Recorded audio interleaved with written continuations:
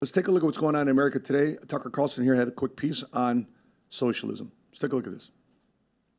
If you wake up one morning and you find yourself in a society where 23-year-olds with four-year college degrees and like initiative who aren't smoking weed every day, if they can't make enough to buy a car, much less a home, much less get married, much less have children, then why should you be surprised when half of them say they prefer socialism?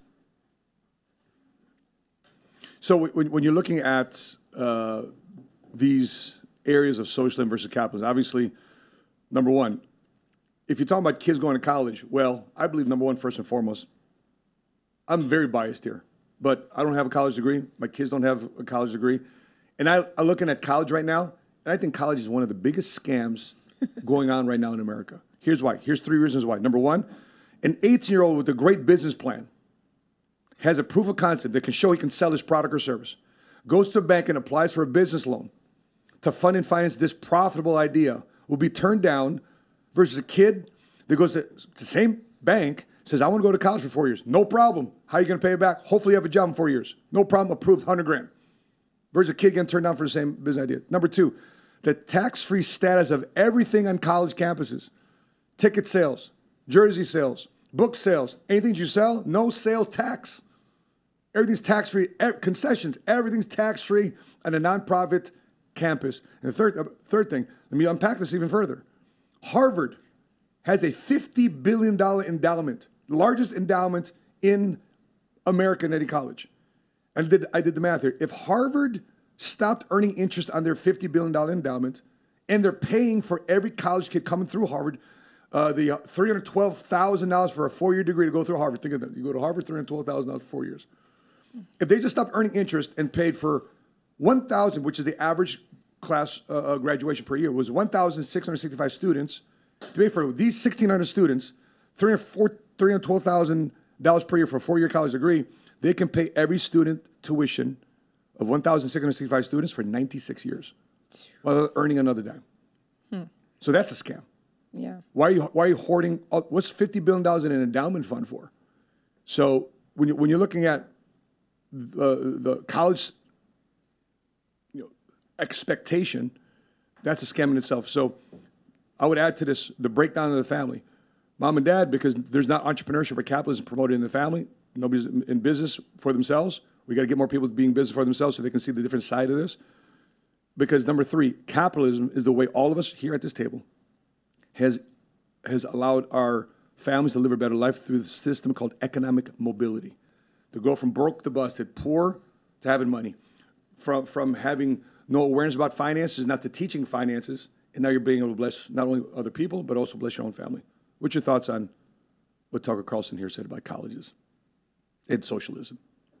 Man, I think this is a very, very, like, I love all the points that you just brought up. And I think that's a big deal, what he was saying, because, it's like, how can we expect for people to, want more, like, how would we not think that they would believe in socialism when we're in these situations? You're right about college. It's unfortunate. I don't have a college degree.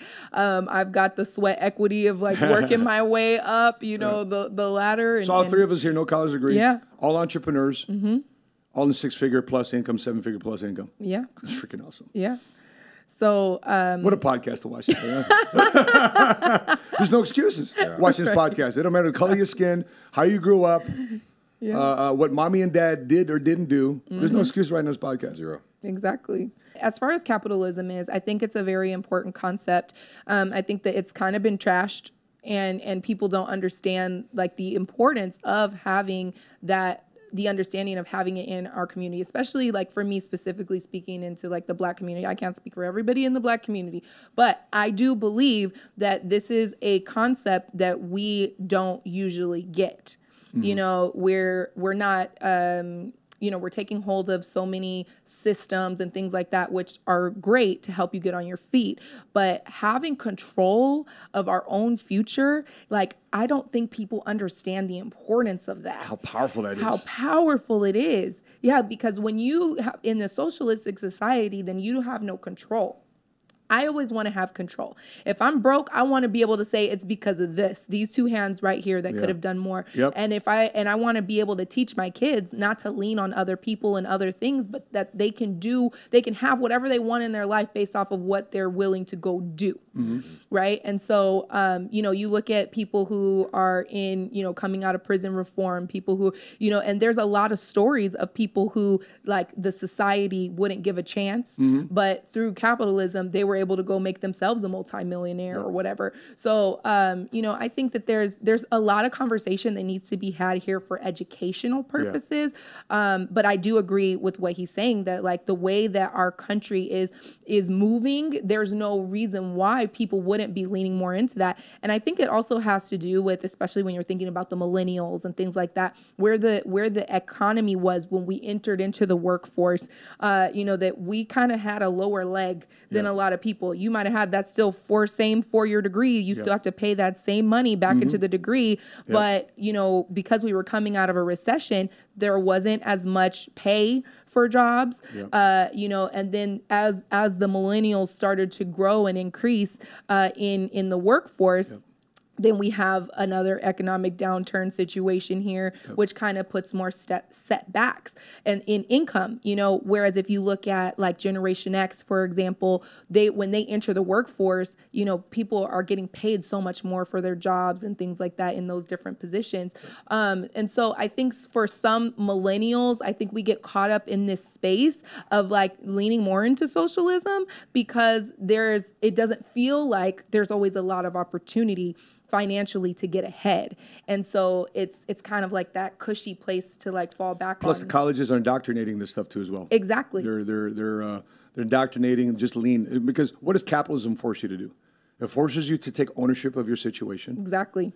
It forces you to improve. But by the way, those are not bad things to do. Right. If you improve and take ownership of your situation, your life starts to change. However, once you have the entitlement or expectation attitude that somebody else is supposed to take care of you, and then you're let down, you're disappointed, then you're mad.